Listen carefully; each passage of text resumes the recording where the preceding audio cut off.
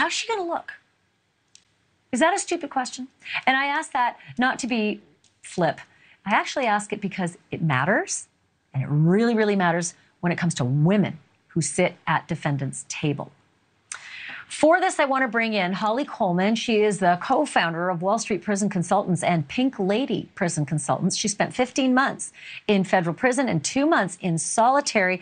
So a couple things I want to cover with you, Holli, and that is that it is no secret that women across the country in jail lockups don't often get access to normal cosmetics and hair care. And while that may sound silly, they look very, very different than they would look out on the street, and that can have an impact on jurors. So I actually do think it's important.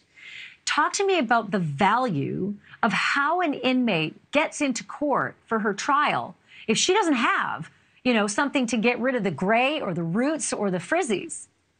You do it the old-fashioned way, the old jail way. So when you're in solitary, and I presume that she is due to her classification level, but she still has access to pen and paper or pencil and paper. The pencil is going to be used for eyeliner. She also have magazines that she'll be able to thumb through. Believe it or not, take a little water on top of that little red mark in the magazine, becomes lipstick. You pencil on your eyebrows, and it's the old-fashioned way with the hair. It's same thing. She's going to rip up either some sheets, or if she has the blanket can become unraveled. She'll wet her hair at night and tie it up old-fashioned style, pull out the rags in the morning, and she'll have curls in her hair, which you see there. So that is literally how it is done. A little water or lotion and a magazine. And what do you use for a brush to put on the eyeliner? And how did she put on all the brown eyeshadow? You have to do it by hand. Sometimes on commissary, you will be able to buy like Q-tips and that, but typically it's all done by hand.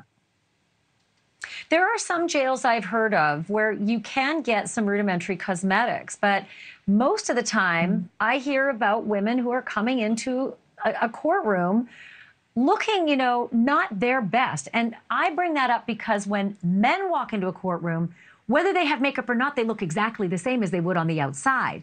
And so this is a different way to view women. If you're a juror looking across the room, you don't know all of this. You don't know that that defendant doesn't have access to makeup or has had better days and isn't just looking like a scoundrel or the toughest lady on the cell block. Is that a sort of a real disadvantage to women when they're on trial?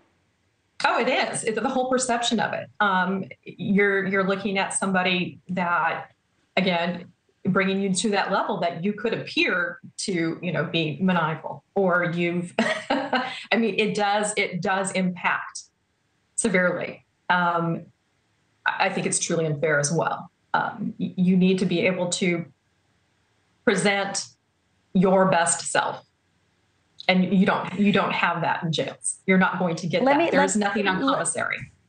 Let me read you something here. I just pulled up a study from Cornell University. Says that, quote, juries convict attractive people less often. That is true. According to another study, defendants wearing prison attire are convicted at a higher rate. That part I know. And typically jurors do not see a defendant with a jail, you know, garb on. But here is sort of the devolution of Lori Vallow.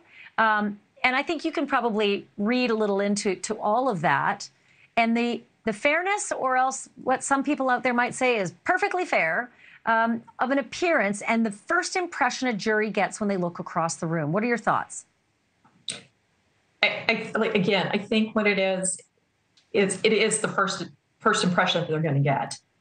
If you look completely disheveled, if you look where you remember she was deemed incompetent, now competent to stand trial, the way she's still appearing. And remember, being in county jail for so long, she is starting to get more gaunt because of the food and because that is going to play into it as well. When you look disheveled and when you look emaciated and you look crazy, yeah, it's going to come across completely different, and it will not necessarily give you a fair trial. So, Holli, you got to come back because I have so much more I want to talk to you about all the tricks inside lockup. It's just fascinating. What's that? Thank you for having me. I would love to come back. Thank you for coming. And have a good weekend as well. We'll see you soon. You as well. Thanks. Thank you for watching. Go to newsnationnow.com to find NewsNation on your television provider. And don't forget to click the red subscribe button below to get more of NewsNation's fact-driven, unbiased coverage.